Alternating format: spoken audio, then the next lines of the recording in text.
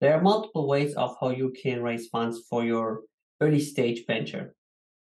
The most obvious one is, of course, using your own savings, especially if you are still in the early days of figuring out what kind of product, how it works, building the first version of it. Using your savings maybe is a good idea. It's the safest idea. You don't have any liabilities, or you are not accountable to anyone but yourself. Another way of also getting some fundings for your early stage venture is to use your credit card lines of credit. It's of course, a bit more risky, but you should do that only if you really are very bullish and ambitious about your idea. You want to do it, you want to try it, you want to take that entrepreneurial risk. One way, also very famous, is getting a loan from friends and family. Of course, you don't want to have any problems with your friends and family. So be careful here when you get some loans from friends and family, that you are dedicated to building that product and it's not just a side hustle. If you have already some suppliers you are working with to build your product, maybe one thing you could do to finance the first version of your product is to ask maybe the supplier to give you a short-term trade line of credit, which means they deliver whatever you need from the supplier now, and you pay them in 30 or 60 days. Sometimes, very rare, but it's possible, you can maybe negotiate it to 90 days. So this gives you maybe a 30 or 90 days time frame to sell your product before you pay your supplier. This is also a different kind or another way of financing your product. It can work. It actually happens a lot today in the business world that many of the companies get a short-term trade line of credit from the suppliers in order to get the supply, try to sell what they receive, and then with the cash they have, they pay then the supplier later. So this is also another way of financing. It's a creative but possible as well. A more sophisticated way of financing your startup would be to go to a bank and get a loan. At that stage, you need to be very certain that what you're building, you're standing behind it 100%, and you've calculated at least the cost that you will have for the next at least 6 to 12 months. So you're covering this period with a loan. One way of financing that's mostly, I would say, used for consumer product oriented companies is the crowdfunding. Crowdfunding is a very attractive and also interesting way of financing a company or a product.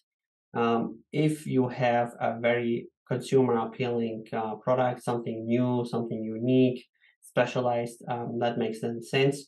Looking into that option, you have just to know that you're giving a crowd of people who give you the money certain shares or rewards for the money they give you.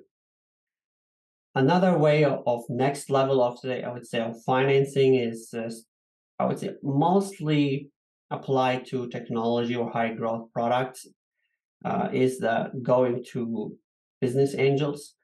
Business angels usually give money to people or companies who have a solid, I would say, product idea, high growth, I would say, markets, and also a strong team. And that means the business that believes in you as a founder, believes in the product, and believes in the market. It has to be something that can grow and become very big later. Otherwise, the business would never make money. So that would be another way of financing, I would say, an early stage venture. You could also go to an accelerator program. There are such things like Y Combinator and the like.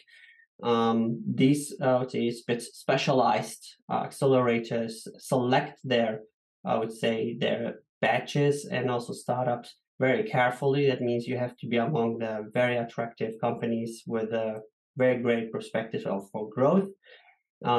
Usually they are in a technology field.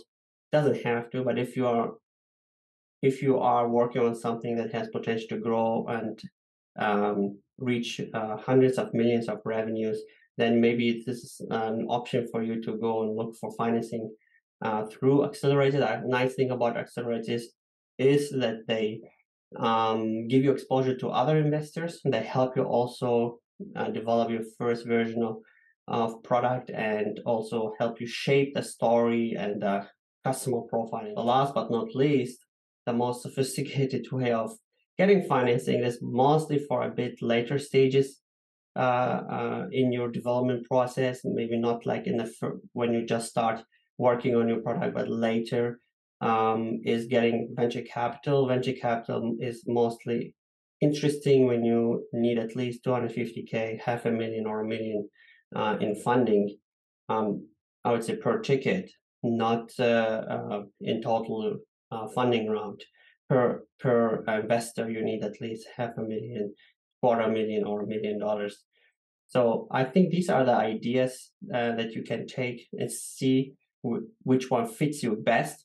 If you are working on more like small kind of product, you're still in the early days of development, I would say consider the first few options of financing in the beginning. Later, the more you develop, the more you grow and you have more confidence in your solution, try to figure out if bank loan is more feasible than actually more like venture capital or business angel or maybe crowdfunding. I hope this was somehow helpful, helps you to think through the options. If you have any questions, feel free to reach out, send me a comment. Happy to hear from you guys.